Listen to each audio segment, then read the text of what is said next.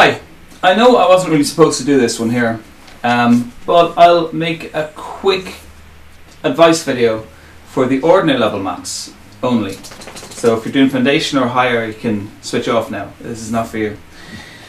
Right, so just a small bit of advice about the 2014 project maths paper. So the paper is split into two halves. And each half is worth the same amount of marks on each paper. So in each paper there's section A and section B, and section A is worth 150 marks, section B is worth 150 marks. However, section A has 6 questions and section B only has 3. Section A should be more straightforward and just basic mathematics without any tricks thrown in. Section B is designed specifically to be tricky. Its whole point is to check for intuitive intelligence, where you're meant to be applying your math skills to some kind of everyday situation. Now, ideally, according to the syllabus makers, the questions you see in section B should be things that challenge you, that you're not familiar with, and what you need to do is try and remain calm and use your common sense and don't get overwhelmed by maths panic.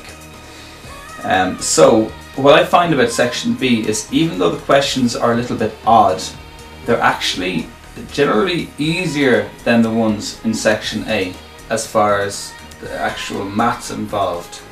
That it's just a little bit tricky, and once you see past it's like a show of smoke and mirrors, and once you get past that, keep calm, keep common sense in your mind, the actual maths in it isn't too bad. So yeah, obviously the advice I'd give anyone in ordinary level maths is just to try everything and keep your work clear, and when you get your answer, preferably put your answer in a little red box, even like primary school, answer equals whatever, and that way it'll make the examiner want to pass you because your work is so well laid out. And also I'll have a rough work column as well, and anything you even think of during the exam, make sure that you write it down. Don't do anything in your head, don't leave out any steps. That's just simple tips of how to maximise your mark in maths. Let's imagine if you're on the borderline of will I pass it, will I fail it, then these little things can make the difference that push you up past the 40% threshold. Now, another thing, a tip that I would give you while doing the maths exam is, let's imagine there's a question, say a question in section B where it has loads of little parts to it. Say it has 6 parts, and on part 2 you get stuck and you don't know how to do it, but the answer to part 2 is needed to be able to do part 3, 4, 5.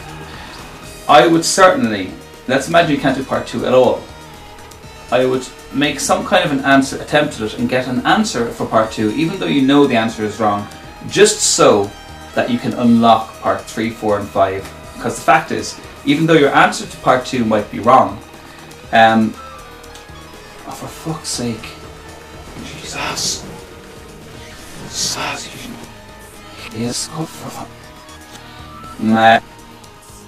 Yeah, even though your answer to part 2 might be wrong, it would be a bad move to leave all the other parts blank just because that one part foxed you. What I would do is just write down an answer to part 2, and you could even write a note beside it saying that you assume it's wrong. However, use that answer to move on and do the next steps in the question. Here's a perfect example of it. Have a look at this. So you have on the sample paper, there's question 9, the one about the wheat, and you may or may not recognise that as being a dy/dx question. Now hopefully you would, but if you didn't, this question might fox you, question 2, where you have to find the amount of nitrogen in order to maximise the amount of wheat produced. Now if that question had foxed you, it would cut you off from being able to do question 3 and possibly question 4. In that situation, if you didn't know how to do part 2, just write down any answer at all and use that answer to make an attempt at part 3 and part 4. And if the maths you use in part 3 and 4 are good, even though the figure you're using is wrong, you're going to get the lion's share of the marks going for parts 3 and 4. Also, a quick tip anyway, if you see a question that you suspect might be DY/DX like this, then if they use the word maximize, in fact, anywhere on the maths paper, if they use the word maximize, then immediately dy/dx whatever equation you get and put the dy/dx symbol as being equal to 0. That's what you do when you see the word maximize. Now, so that's all. I told you it wasn't much, but it's just a few small tips on how to go about your project maths exam this year. Good luck.